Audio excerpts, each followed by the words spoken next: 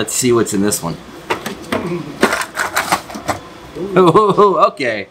There we go. Woo, look at that, right out of the gates. A nice Bojack crankbait.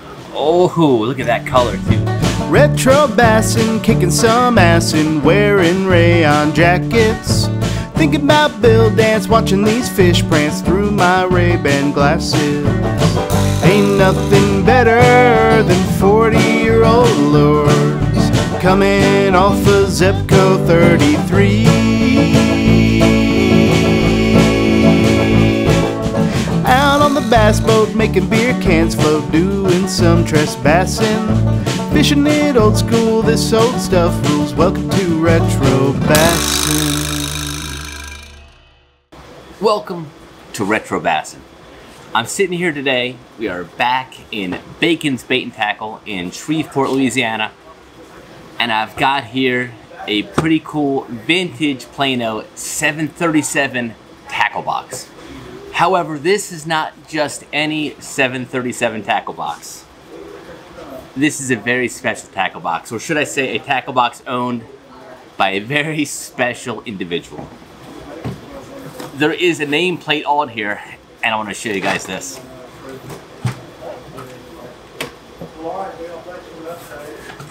Yes, this is a 757 Plano box, formerly owned by Jack Smithwick. I don't know what's inside. I can only imagine that we've probably got a Bojack or two, or who knows what else in here. So let's crack this thing open. Oh man, I can get her open. So there we go. What I love about this tackle box, by the way, and I've actually got a couple of these at home, I love the organization, the fact that you just had these drawers that pulled out. The one trick was this door sometimes would get a little bit stiff. This one actually works fine, but these drawers may or may not come out with a little bit of creaking. So we'll see. Should we start low or start high? We'll start low? All right. Mike says to start low. Ho, ho, ho. So what do we have here? So we got some Mr. Twister frogs. I guess even Mr. Smith would like to use a little frogs from time to time. Pretty cool baits, pretty cool baits. Not what I expected to find right out of the gates, huh? He did work with Mr. Twister. Oh, so yeah, he made baits for Mr. Twister. So this might have been, so when did the frog come out? I don't know if they're always giving him Mr. Twister. The old hog frog. Okay, gotcha. Very cool. Yeah, so that was so a couple Mr. Twister baits there in the bottom row. And, oh, a little spinnerbait action. And so, I don't know that that is a no-no spinnerbait. It's not. Okay, so just a spinnerbait with an old school skirt that looks like a, I don't know if it's a vinyl skirt or not, but that skirt's definitely aged like a fine Budweiser. So nothing crazy there. We got some more skirtage going on down here. So I see what you're saying about the old living rubber. Yeah, that was ours. There's a nice living rubber skirt that's not alive anymore. But now that is an interesting spinnerbait head. Is that a no-no? Jack probably made that himself. No, that's not a no-no. But that's a pretty cool, compact little spinnerbait, by the way. And check out that tear-shaped blade. That's unique. It's like a longer version of a Colorado blade. Almost sort of like the best of both worlds. A little bit of the flash of a willow, but a little bit of the thump of a Colorado. That's pretty cool. Okay, so here we've got a little inline spinner. Looks sort of like a Deadly Dudley blade on there. That blade is from a Smithwick walking scorpion. Ooh, okay. Yeah. A Smithwick walking scorpion. And he used, that is a no-no head. Okay. Oh, yeah. Okay. Unpainted, or just lost its paint. That's pretty wild. All right, 3 more drawers to go. Let's see what's in this one. Oh, okay. There we go. Woo! Look at that, right out of the gates. A nice Bojack crankbait. Oh, look at that color too. That's like a Rayburn red color, isn't it? Flat, orangey red. Woof. Oh man, that's a good looking bait. Oh, awesome. Okay, Mike, what's that? I have no idea. looks sure. like a piggy perch, or that's weird. That's a I don't thin know little, what it is. no idea, little sort of lipless pico perch crankbait looking bait there. And I think there might be another one. So no idea what that dude is. A lot of people would send Jack lures that they made or thinking about making them for him to try out and tell them what he okay. thought of them. Yeah. Wow. Okay. Another bow jack with a little bit different color there. That's a little bit more of a crawfish pattern. I've never seen them with a brown top. Ooh, brown top. What's that called? Yeah, no, that's a, It's an orange coach dog with a brown top. oh, that's a pretty crank right there. These have a nice weight to them. They're not as heavy as you'd think for a big bait like that. I bet these things really wobble. I've never actually cast one of these before. That's a good looking bait. Okay, so I see here some old rogues. So what's the story with these guys? When did Jack come up with these bad boys? I'm not sure when the first Rogue came out, but it was I'm guessing the 50s. Okay. And it was was it his first plastic bait? Yes, it was. And what was the deal? Was it sort of to compete with the Rapalas? Rapala. That Rapala, they sold thousands of Rapalas, hundreds of thousands. And it turned out to be just a real good bait, but it's a they made them in rattling and unrattling. You can shake it. That's a silent. That's an early one. That is an early one, and just a straight up silver chrome. Later on, they put a red dot on the back to designate a rattler. Okay, so that one's a not rattling. So there's a chrome with sort of a little pink back. Yep, early. Silent.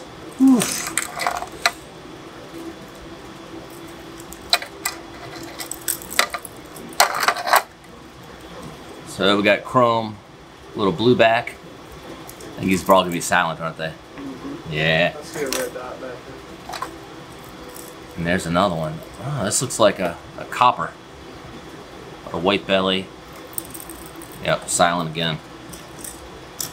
Okay, so this one, I do see a black dot. Does that mean that rattles? Or is that spin? Should be a red dot. Okay. They put black dots on just about everything. So that's a black dot. So that guy does not suspend, but a nice little black dot one. Nice chrome with a purple back. These guys are fishers. Who fish these guys? Oh, yeah. So how do you like to fish a rogue? What's your, like a spinning rod with some light line? Yeah, What's yeah, you almost have to. They're so light. Get any distance, you got to be real good with the bait caster. And yeah, I think that's the mistake I made early is I'd fish these things with a bait caster. And I couldn't cast them, and I was using such heavy line, they didn't have good action on them. So we'll put these guys back in here.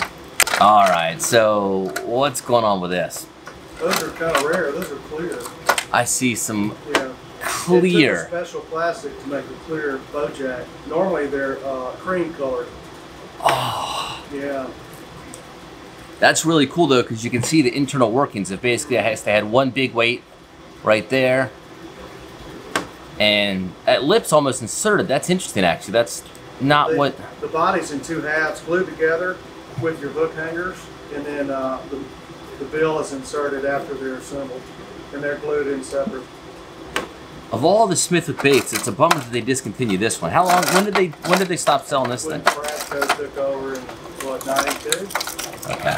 93.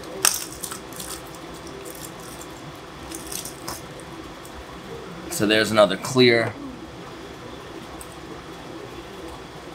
or as I call old school clear. Yep, yeah. They're hard to find. There's a rainbow trout. A rainbow It's a trout. metallic rainbow trout, looks like. Yep. Look at that, a metallic rainbow trout. Whew. That's a pretty bait.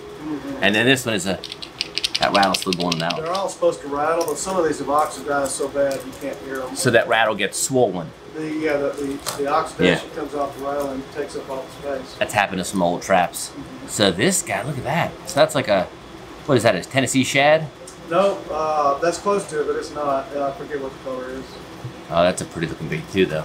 That, but it's got sort of a chartreuse yellow side, black, brown top, orange belly. That's a good looking bait. And then what do we got? One more. 3 of the clears in there. Oh, that's awesome. Bojack City, man. These are tough. These are tough.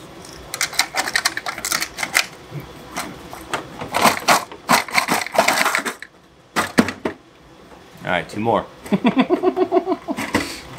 think we're gonna see some Smithwick Lures in here, huh? Ooh, little Water-Gator stuff, huh? A little smaller Bojack. So let's see here. Okay, so first off, yeah, we do have a smaller Bojack. So what's that size called? I call it mid-size. There's one smaller than that. It's got that little thumb. Yeah. Were these made out of butyrate? The low pressure plastic. Okay. They smell horrible. I mean, if you have the raw plastic. Oh, ultralight Bojack. Little probably, it's probably 1/4 ounce. Look at that little lip though. Oh man, that's awesome looking bait. Wow. You could throw that thing on a little spinning rod.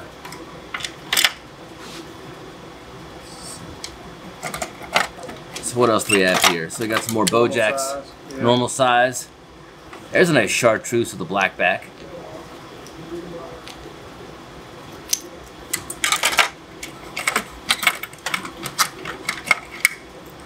Ooh. There's the old mid-size. That looks like a 3/8 ounce to me.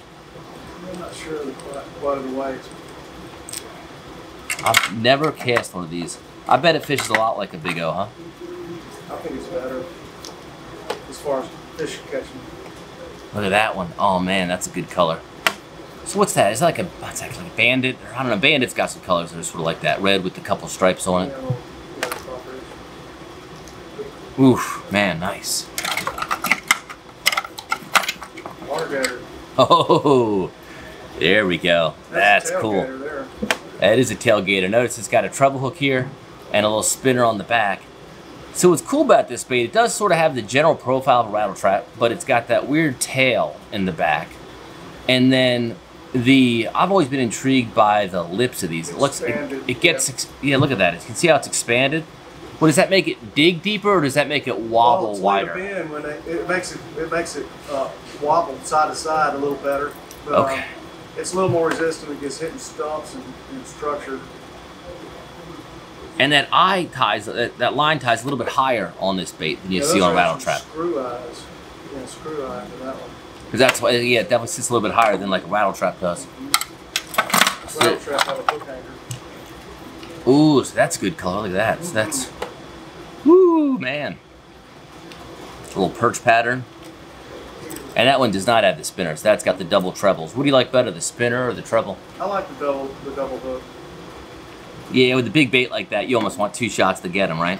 Or 6. You gotta get all the way to the front and make it happen. Ooh, there's a nice little chrome gator. Jack chromed at his shop. He had a vacuum metalizer, and it was like an iron lung. They put the baits on the little racks and slide them in there, and then hang the gold tags if they're going to gold plated or silver tags in there. Oh. They shut the door and tighten the iron lung, and you had a window in the front, and they would pull a vacuum, and they'd run an electrical charge through there, and it vaporized and covered everything in there with metal. It's neat. One day a fly went in there, a house fly, and it was sitting on top of the sprue, and when they vacuum metalized it, it completely turned that fly to metallic. The chrome fly. It sat on Jack's desk for a long time. Oh, so there's another chrome one. So yeah, this one I didn't notice. It does say Water-Gator right on the side there. And then on the other side, I think it just says Smithwick. Whew, that's a good, that one's pretty minty there. That one has not been cast too much. So these are cool, these little gators, huh? Look at that. It's like a little 1/4 ounce deal there. That's nice looking. Sort of a coach dog color there with a spinner on the back. Nice. Covering up the tail. And this one, is that chrome as well? Yeah, that's chrome as well. I wasn't sure that was a Smoky Joe. Yep. Oh man, awesome. Yeah, these 737s, and I've got a 757, and it's the same deal. Yeah, that's a win. All right, this will be the one. We'll see. Oh. All right, so here's an old school one. So there's the old devil's horse. So they had two different sizes, right? They had a thinner one and a thicker one. Well, they had about 4 sizes. Okay, but two that I was aware of growing up. One was this is the little bigger one. How do you cast these guys? Because I got to tell you. Pretty easy. Yeah. Okay, so these guys you could just put on a bait caster. Those have the Mickey Mouse props on them. The round Mickey Mouse ears. Yes. Now, by the way, so look, I noticed that Old Ben's had more of these props than the other kind, right? Yeah, Smithwick and Old Ben's both use both kinds. They run out, they just grab the bag of the other ones. Which kind of prop do you like better, the Mickey Mouse or the more pointy? I like the Mickey Mouse. Then there was one that was on a dying flutter that I liked the best. It was really tapered. And I kind of put those on, I'll revamp them with those blades. I've got a dying flutter without the blades. I've got the one where it's just... Really? Yeah. Just what tail weight? Just tail weight. Yeah. Yep. But I don't have any bladed ones. Mm-hmm. Yeah, I got to bring a tackle box next time I come. But I like these little blades. I bet that's a little bit more of a subtle. It is. It's just like a little subtle. Splash. That's a good looking color there. More of a natural. Yeah. A black shad. So you like the chrome ones. Look at this. He's got a bunch in that same chrome pattern. That's a good color.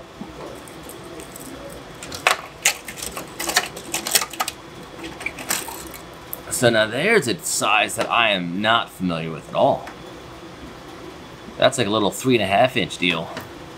Yeah, it's an RA1200. What was the number on these guys? RB12. Okay. That's a cute little bait. That's like more 3.5-inch or so. So there's another one in that 1200 style. I like that a lot, actually. Of course, if I have trouble casting a regular rogue, I'd really have to wing this thing. Yeah. Nice black shad color.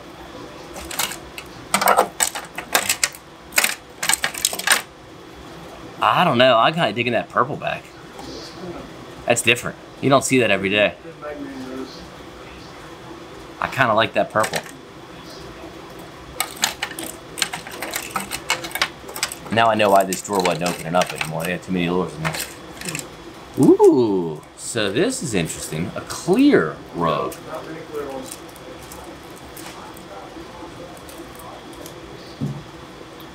So that's pretty cool. So was this just one he didn't paint, or is this just the way it was supposed to be? Clear on purpose because Haddon came out with the clear, the Spook series, the clear torpedoes, and so he had to have a clear rogue.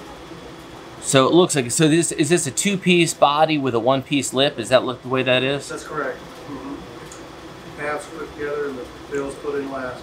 That's pretty cool. You can kind of see the way that it was all. So it's got a screw tail, and then these other two are just what? Hook hangers. Is that a hook hanger? Okay.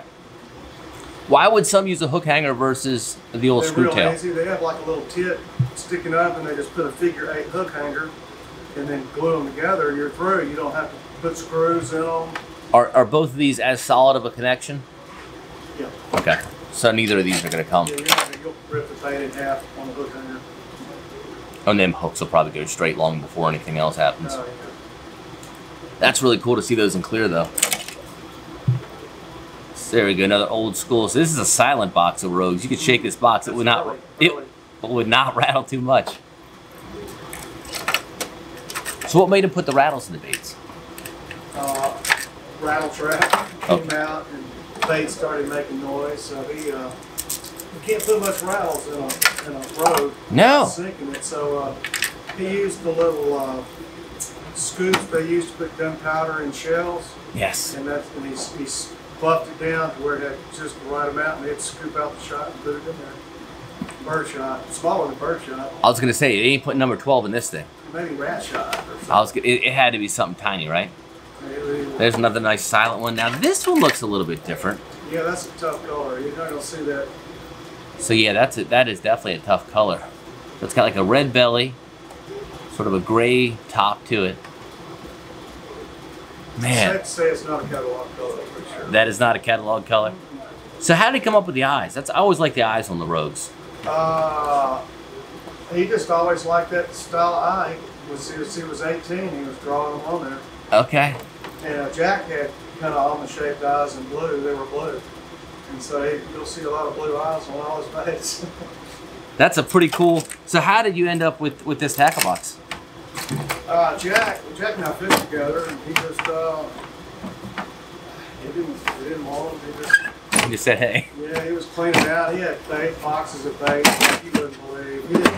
Probably some family member or the ladies gave him this tackle box for Christmas, and put his name on it. Tell it really wasn't functional. So Jack, didn't work. He just when we went fishing, he'd just take a cardboard box and just reach in there. Just a cardboard box full of baits. Yeah. Probably the first thing is George stuck up on him. He probably got rid of it, huh? Yeah, no, I know Jack, and he had a few words to say about it, I'm sure. Either way, that's cool. Well, all right, Bassin Buds. Hopefully, you guys enjoyed this little walkthrough of Jack Smithwick's own 737 Plano tackle box. That was pretty cool. It was cool to see the old Water-Gators. It was cool to see those Bojacks, and definitely some of those tough colors. So thanks again to Mike Bacon for letting me hang out at the tackle shop and go through some of his old school gold.